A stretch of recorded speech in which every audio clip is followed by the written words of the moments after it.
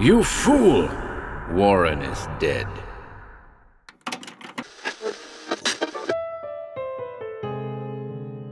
Welcome to HorrorBabble. We're very excited to present our first Ramsey Campbell recording today, folks, and it's the classic Severn Valley Cthulhu Mythos story, Cold Print. The story was first published in the 1969 Arkham House anthology, Tales of the Cthulhu Mythos. The story concerns Sam Strutt, an avid reader with a predilection for lurid fiction, on the lookout for suitable material in an obscure bookshop. Artwork by the great Vishnu Prasad. We hope you enjoy this one.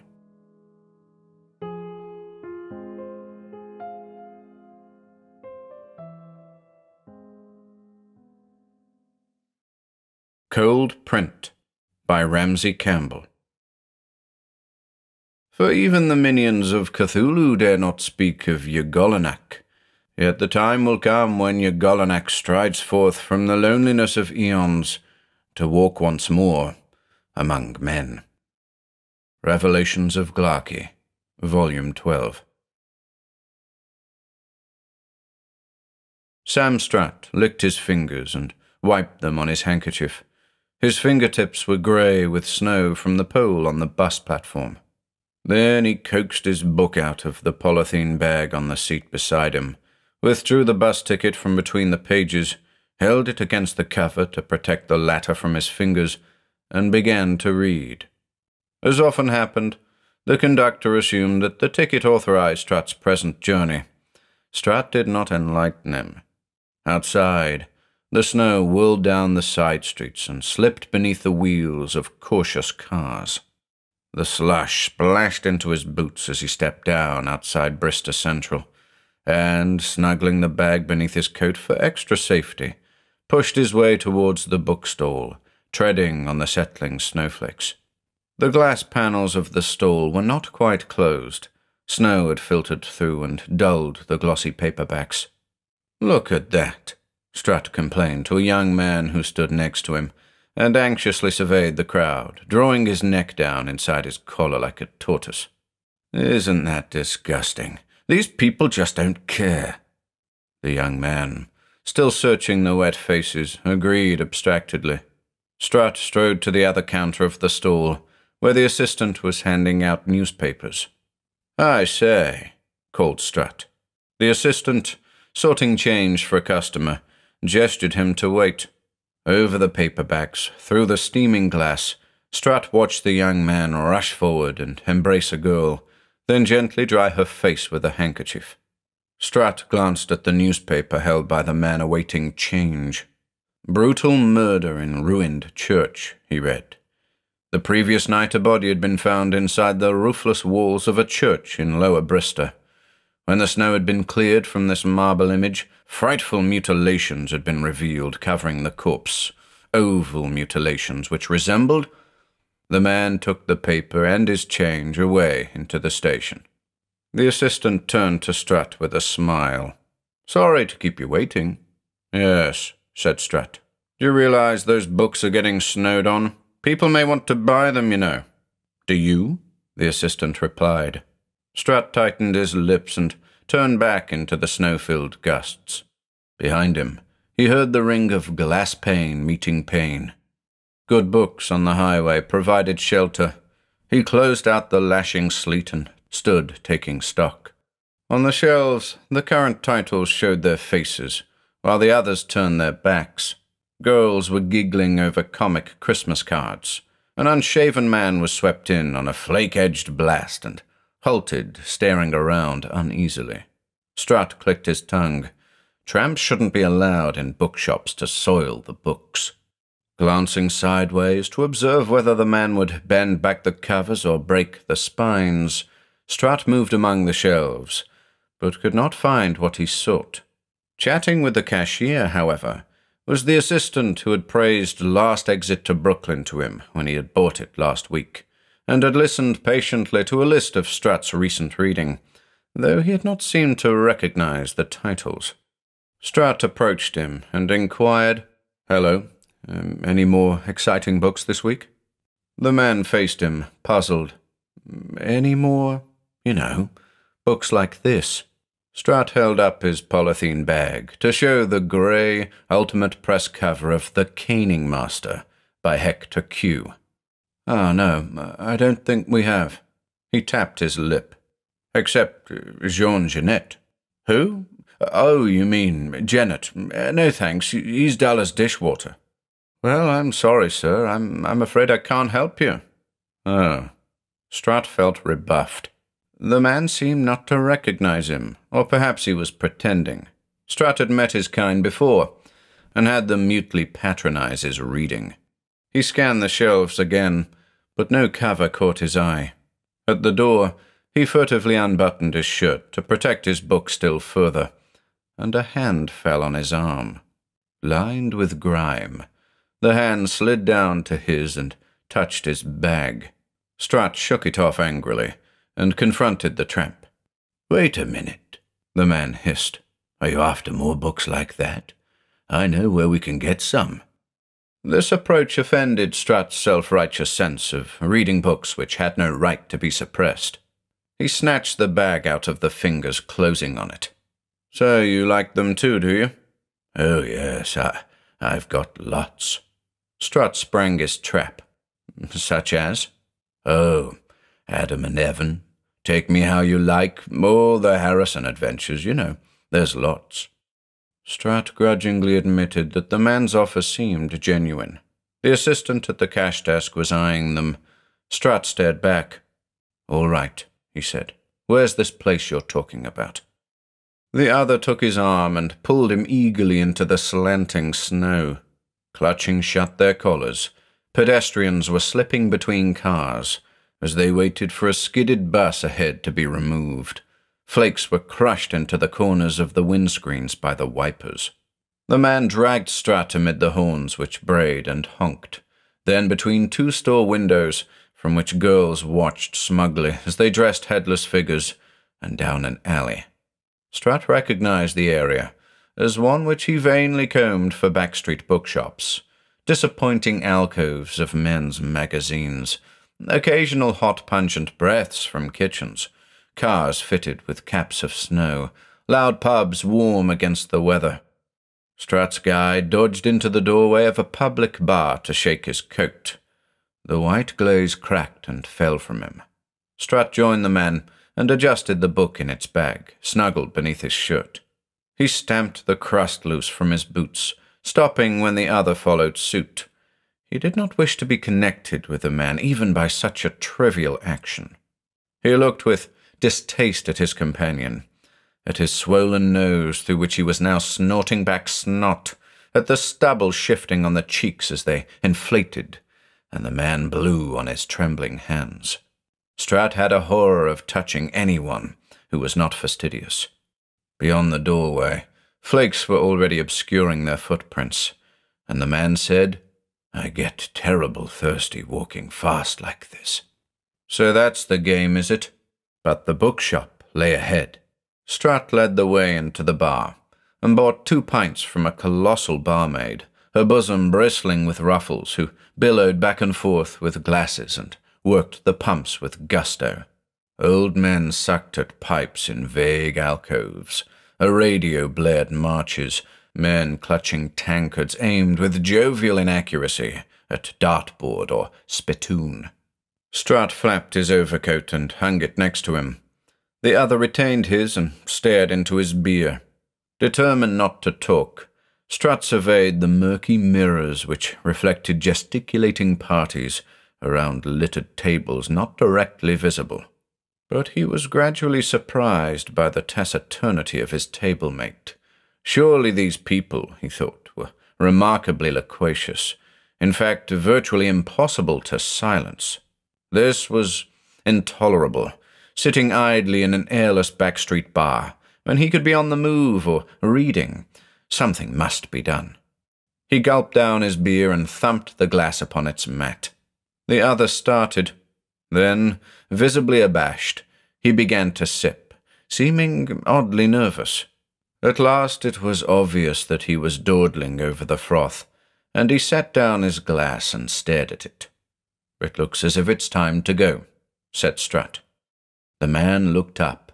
Fear widened his eyes. "Christ, I'm wet," he muttered. "I'll take you again when the snow goes off." "That's the game, is it?" Strutt shouted. In the mirror's eyes sought him. "You don't get that drink out of me for nothing. I haven't come this far."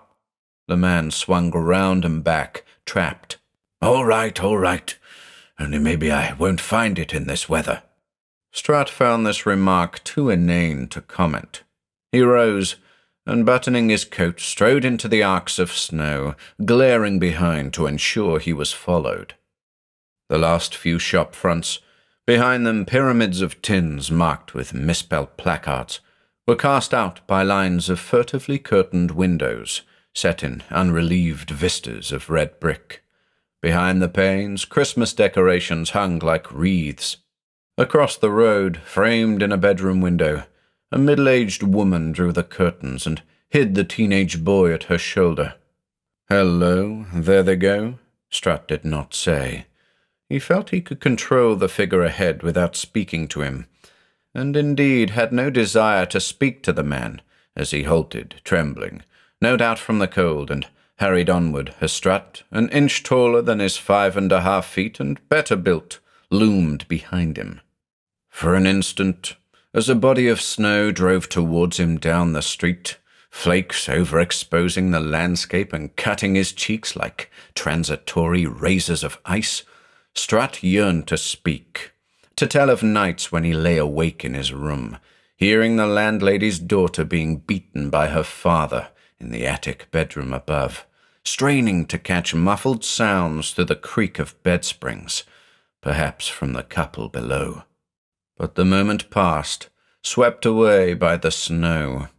The end of the street had opened, split by a traffic island into two roads thickly draped with snow, one curling away to hide between the houses, the other short, attached to a roundabout. Now Strutt knew where he was. From a bus earlier in the week, he had noticed the "Keep Left" sign lying helpless on its back on the traffic island, its face kicked in. They crossed the roundabout, negotiated the crumbling lips of ruts full of deceptively glazed pools collecting behind the bulldozer treads of a redevelopment scheme, and onward through the whirling white to a patch of waste ground where a lone fireplace drank the snow. Strutt's guide scuttled into an alley, and Strutt followed, intent on keeping close to the other, as he knocked powdered snow from dustbin lids and flinched from backyard doors at which dogs clawed and snarled. The man dodged left, then right, between the close, labyrinthine walls, among houses whose cruel edges of jagged window panes and thrusting askew doors, even the snow, kinder to buildings than to their occupants, could not soften. A last turning, and the man slithered onto a pavement beside the remnants of a store, its front gaping emptily to frame wine bottles abandoned beneath a Hein 57 Variant poster. A dollop of snow fell from the awning's skeleton to be swallowed by the drift below. The man shook, but as Strutt confronted him, pointed fearfully to the opposite pavement. "That's it. I've brought you here." The tracks of slush splashed up Strutt's trouser legs as he ran across, checking mentally that while the man had tried to disorient him, he had deduced which main road lay some 500 yards away, then read the inscription over the shop, "American books bought and sold." He touched a railing which protected an opaque window below street level, wet rust gritting beneath his nails, and surveyed the display in the window facing him. History of the Rod, a book he had found monotonous, thrusting out its shoulders among science fiction novels by Aldous, Tubb, and Harrison, which hid shamefacedly behind lurid covers. Le Sadisme au Cinéma, Rob Grier's voyeur looking lost. The Naked Lunch, nothing worth his journey there, Strutt thought. All right, it's about time we went in.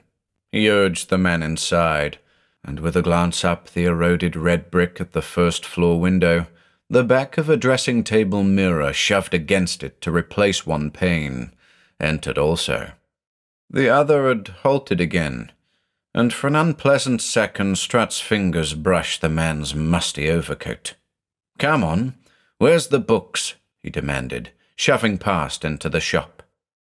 The yellow daylight was made murkier by the window display and the pin-up magazines hanging on the inside of the glass-panelled door. Dust hung lazily in the stray beams. Strutt stopped to read the covers of paperbacks stuffed into cardboard boxes on one table, but the boxes contained only westerns, fantasies, and American erotica, selling at half price.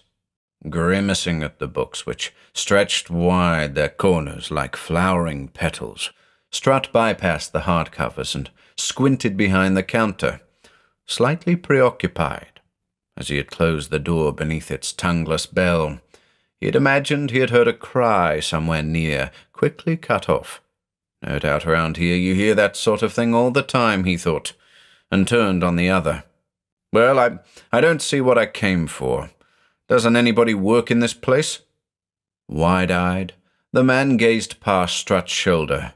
Strutt looked back and saw the frosted glass panel of a door, one corner of the glass repaired with cardboard, black against a dim yellow light which filtered through the panel. The bookseller's office, presumably.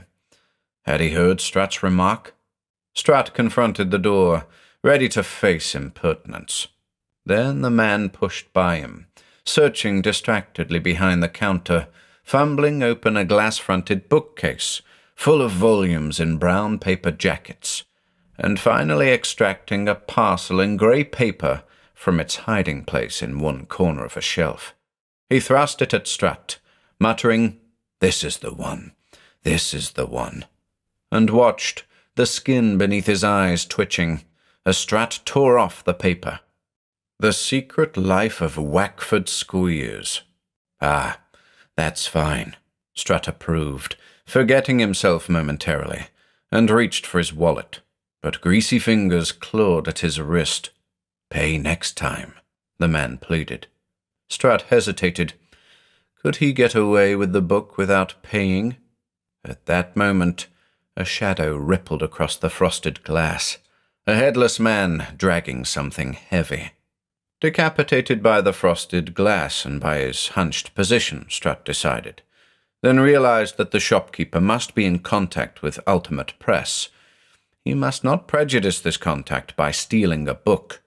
He knocked away the frantic fingers and counted out £2, but the other backed away, stretching out his fingers in stark fear, and crouched against the office door, from whose pane the silhouette had disappeared, before flinching almost into Strutt's arms. Strutt pushed him back, and laid the notes in the space left on the shelf by Wackford Squeers, then turned on him. "Don't you intend to wrap it up?" "No, on second thoughts I'll do it myself." The roller on the counter rumbled forth a streamer of brown paper. Strutt sought an undiscoloured stretch. As he parcelled the book, disentangling his feet from the rejected coil, something crashed to the floor. The other had retreated towards the street door until one dangling cuff button had hooked the corner of a carton full of paperbacks. He froze above the scattered books, mouth and hands gaping wide, one foot atop an open novel like a broken moth, and around him motes floated into beams of light mottled by the sifting snow. Somewhere a lock clicked. Strutt breathed hard, taped the package, and, circling the man in distaste, opened the door. The cold attacked his legs. He began to mount the steps, and the other flurried in pursuit. The man's foot was on the doorstep when a heavy tread approached across the boards. The man spun about, and below Strutt the door slammed. Strutt waited. Then it occurred to him that he could hurry and shake off his guide. He reached the street, and a powdered breeze pecked at his cheeks, cleaning away the stale dust of the shop. He turned away his face and kicking the rind of snow from the headline of a sodden newspaper, made for the main road, which he knew to pass close by. Strutt woke shivering. The neon sign outside the window of his flat, a cliché but relentless as toothache, was garishly defined against the night every 5 seconds, and by this and the shafts of cold, Strutt knew that it was early morning. He closed his eyes again, but though his lids were hot and heavy, his mind would not be lulled. Beyond the limits of his memory lurked the dream which had awoken him. He moved uneasily. For some reason he thought of a passage from the previous evening's reading. As Adam reached the door, he felt Evan's hand grip his, twisting his arm behind his back, forcing him to the floor. His eyes opened and sought the bookcase as if for reassurance. Yes, there was the book, secure within its covers, carefully aligned with its fellows. He recalled returning home one evening to find Miss Whip, old-style governess, thrust inside Prefects and Fags, straddled by Prefects and Fags. The landlady had explained that she must have replaced them wrongly after dusting, but Strutt knew that she had damaged them vindictively. He had bought a case that locked, and when she asked him for the key, had replied, "Thanks, I think I can do them justice." You couldn't make friends nowadays. He closed his eyes again. The room and bookcase, created in 5 seconds by the neon and destroyed with equal regularity, filled him with their emptiness, reminding him that weeks lay ahead before the beginning of next term, when he would confront the first class of the morning and add, "You know me by now," to his usual introduction, "You play fair with me, and I'll play fair with you," a warning which somebody would be sure to test, and Strutt would have him. He saw the expanse of white gym shorts seat stretched tight down, on which he would bring a gym shoe with satisfying force. Strutt relaxed, soothed by an overwhelming echo of the pounding feet on the wooden gymnasium floor, the fevered shaking of the wall bars as the boy swarmed ceilingwards and he stared up from below. He slept. Panting, he drove himself through his morning exercises, then tossed off the fruit juice, which was always his first call on the tray brought up by the landlady's daughter. Viciously, he banged the glass back on the tray. The glass splintered. He'd say it was an accident. He paid enough rent to cover. He might as well get a little satisfaction for his money. "Bet you have a fab Christmas," the girl had said, surveying the room. He'd made to grab her round the waist and curb her pert femininity. But she'd already gone, her skirt's pleats whirling, leaving his stomach hotly knotted in anticipation. Later he trudged to the supermarket. From several front gardens came the teeth-grinding scrape of spades clearing snow. These faded and were answered by the crushed squeak of snow-engulfing boots. When he emerged from the supermarket, clutching an armful of cans, a snowball whipped by his face to thud against the window, a translucent beard spreading down the pane like that fluid from the noses of those boys who felt Strutt's wrath most often, for he was determined to beat this ugliness, this revoltingness out of them. Strutt glared about him for the marksman, a 7-year-old boarding his tricycle for a quick retreat. Strutt moved involuntarily, as if to pull the boy across his knee. But the street was not deserted. Even now the child's mother, in slacks and curlers peeking from beneath a headscarf, was slapping her son's hand. "I've told you, don't do that." "Sorry," she called to Strutt. "Yes, I'm sure," he snarled, and tramped back to his flat. His heart pumped uncontrollably. He wished fervently that he could talk to someone, as he had talked to the bookseller on the edge of Goatswood, who had shared his urges. When the man had died earlier that year, Strutt had felt abandoned in a tacitly conspiring, hostile world. Perhaps the new shop's owner might prove similarly sympathetic. Strutt hoped that the man who had conducted him there yesterday would not be in attendance, but if he were, surely he could be got rid of. A bookseller dealing with Ultimate Press must be a man after Strutt's own heart, who would be as opposed as he to that other's presence while they were talking frankly. As well as this discussion, Strutt needed books to read over Christmas, and Squeers would not last him long. The shop would scarcely be closed on Christmas Eve. Thus reassured, he unloaded the cans on the kitchen table and ran downstairs. Strutt stepped from the bus in silence. The engine's throb was quickly muffled among the laden houses. The piled snow waited for some sound. He splashed through the tracks of cars to the pavement, its dull coat depressed by countless overlapping footprints. The road twisted slyly. As soon as the main road was out of sight, the side street revealed its real character.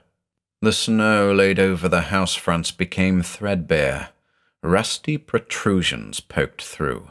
One or two windows showed Christmas trees, their aging needles falling out, their branches tipped with luridly sputtering lights.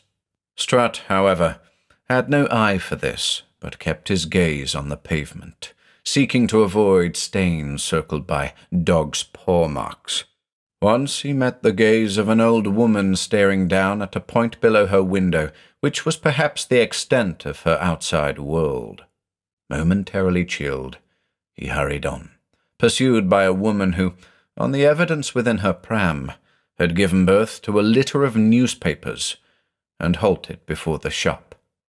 Though the orange sky could scarcely have illuminated the interior, no electric gleam was visible through the magazines, and the torn notice hanging behind the grime might read "Closed." Slowly, Strutt descended the steps. The pram squealed by, the latest flakes spreading across the newspapers. Strutt stared at its inquisitive proprietor, turned and almost fell into sudden darkness. The door had opened, and a figure blocked the doorway. "You're not shut, surely?" Strutt's tongue tangled. "Perhaps not. Can I help you?" "I was here yesterday. Ultimate Press book," Strutt replied, to the face level with his own and uncomfortably close. "Of course you were. Yes, I recall." The other swayed incessantly like an athlete limbering up, and his voice wavered constantly from bass to falsetto, dismaying Strutt. "Well, come in before the snow gets to you," the other said, and slammed the door behind them, evoking a note from the ghost of the bell's tongue. The bookseller, this was he, Strutt presumed, loomed behind him, a head taller. Down in the half-light, among the vague, vindictive corners of the tables, Strutt felt an obscure compulsion to assert himself somehow, and remarked, "I hope you found the money for the book. Your man didn't seem to want me to pay. Some people would have taken him at his word. He's not with us today." The bookseller switched on the light inside his office. As his lined, pouched face was lit up, it seemed to grow. The eyes were sunk in sagging stars of wrinkles. The cheeks and forehead bulged from furrows. The head floated like a half-inflated balloon above the stuffed tweed suit. Beneath the unshaded bulb, the walls pressed close, surrounding a battered desk from which overflowed finger-printed copies of The Bookseller, thrust aside by a black typewriter clogged with dirt, beside which lay a stub of sealing wax and an open box of matches.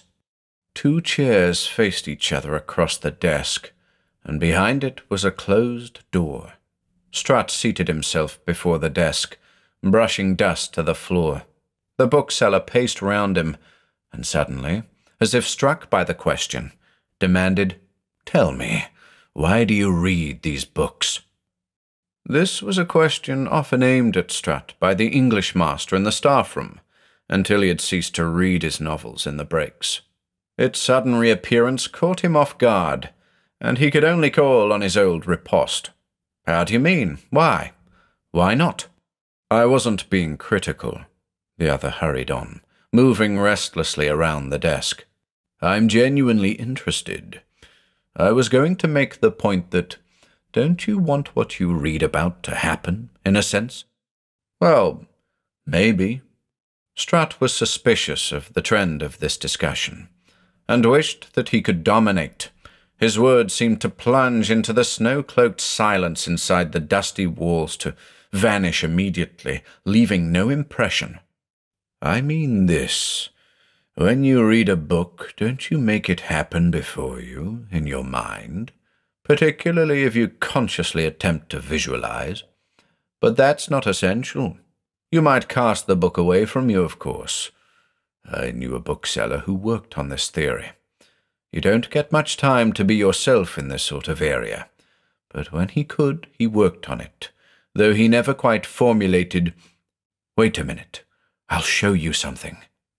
He leapt away from the desk and into the shop. Strutt wondered what was beyond the door behind the desk.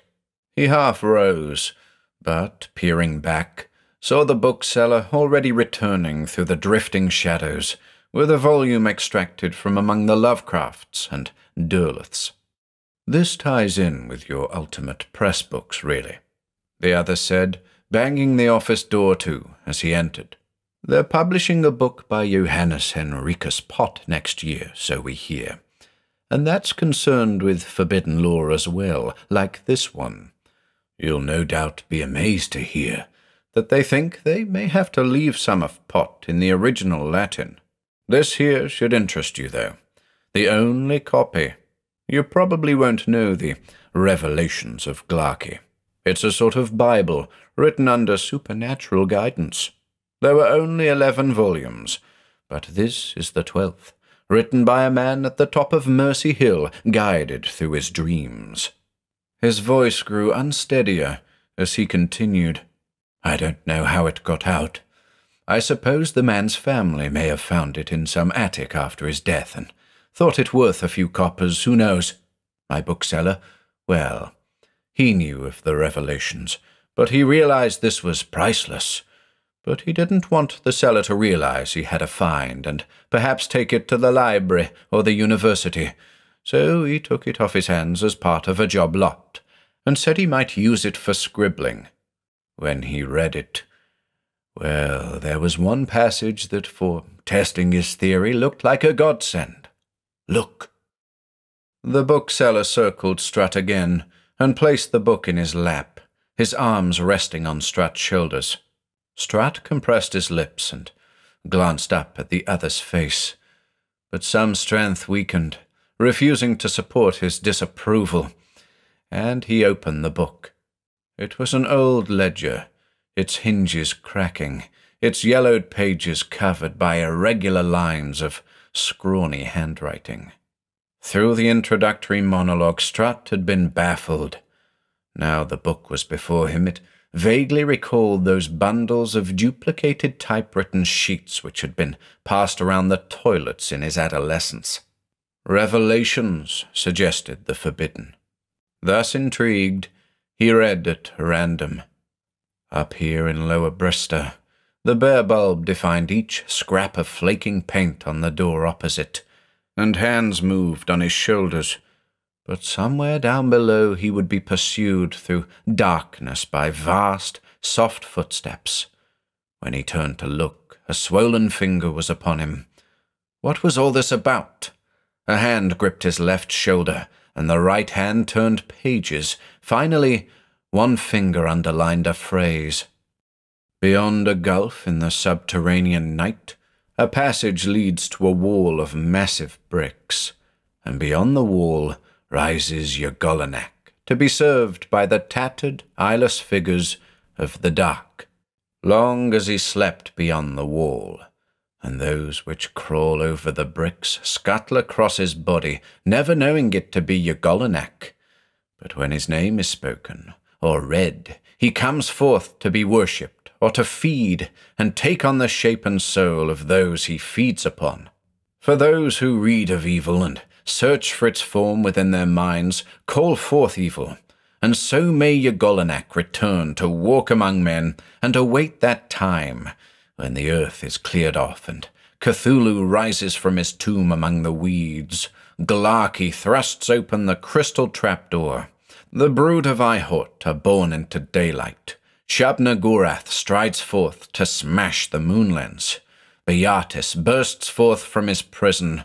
Daoloth tears away illusion to expose the reality concealed behind. The hands on his shoulders shifted constantly, slackening and tightening. The voice fluctuated. "What did you think of that?" Strutt thought it was rubbish, but somewhere his courage had slipped. He replied unevenly, "Well, it's not the sort of thing you see on sale." "You mean you found it interesting?" The voice was deepening. Now it was an overwhelming bass. The other swung around behind the desk. He seemed taller.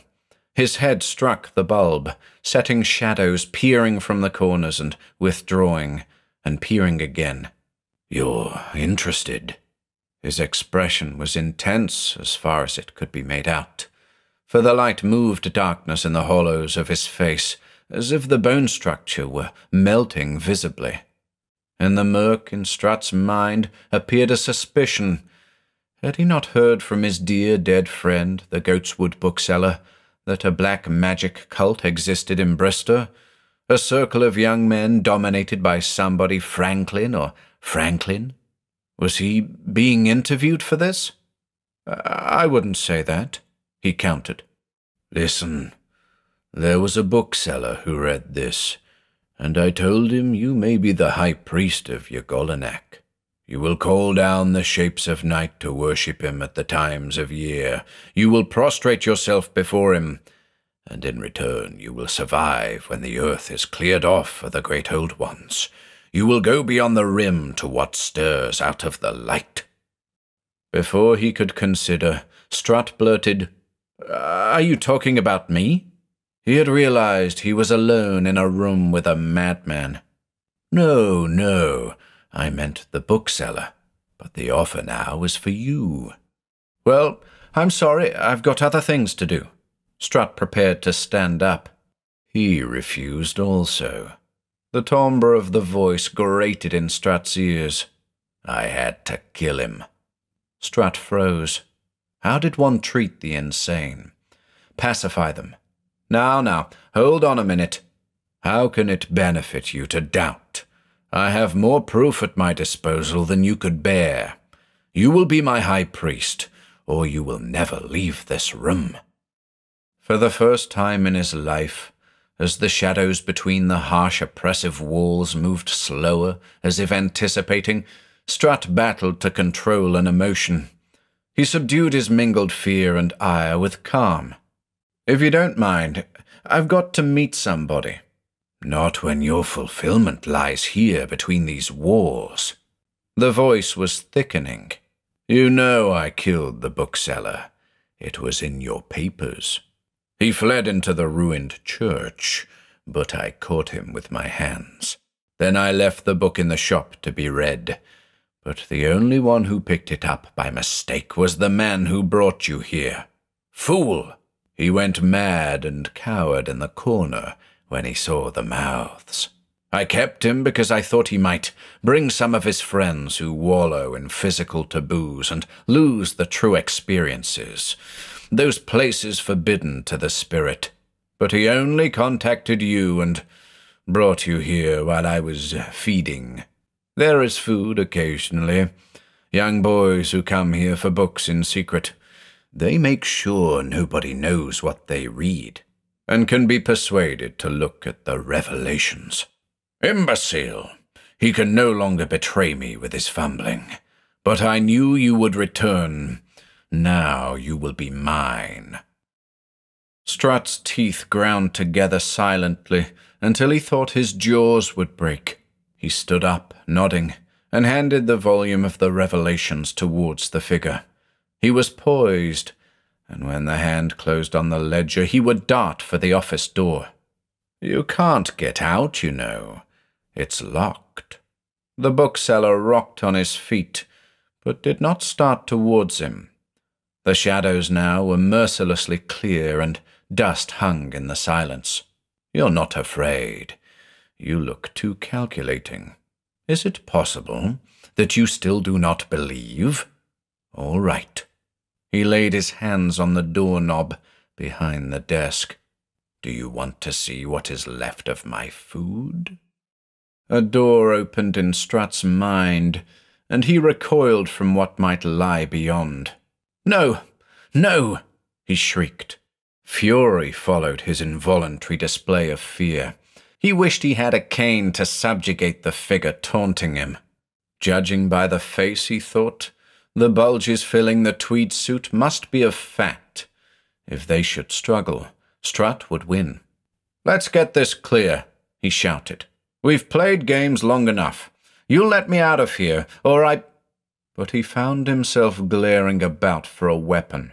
Suddenly, he thought of the book still in his hand. He snatched the matchbox from the desk, behind which the figure watched, ominously impassive. Strutt struck a match, then pinched the boards between finger and thumb, and shook out the pages. "I'll burn this book," he threatened. The figure tensed, and Strutt went cold with fear of his next move. He touched the flame to paper, and the pages cooled and were consumed so swiftly that Strutt had only the impression of bright fire and shadows growing unsteadily massive on the walls before he was shaking ashes to the floor. For a moment, they faced each other, immobile. After the flames, a darkness had rushed into Strutt's eyes. Through it, he saw the tweed tear loudly as the figure expanded. Strutt threw himself against the office door, which resisted. He drew back his fist and watched with an odd, timeless detachment as it shattered the frosted glass.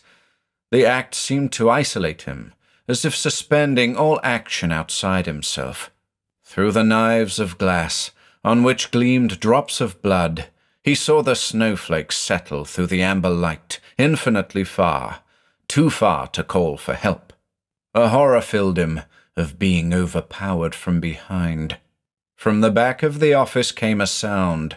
Strutt spun, and as he did so, closed his eyes, terrified to face the source of such a sound.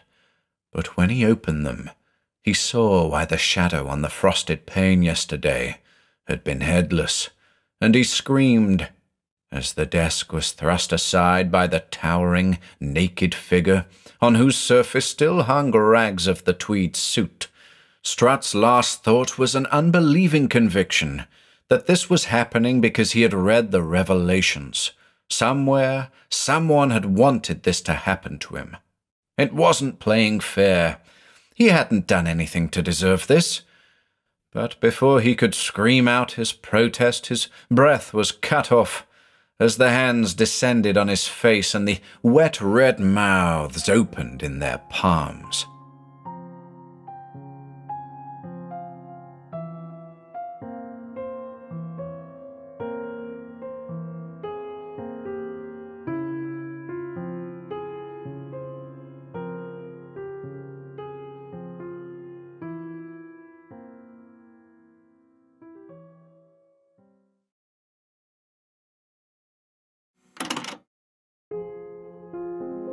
If you enjoyed listening today, be sure to subscribe to the channel by hitting the red subscribe button below.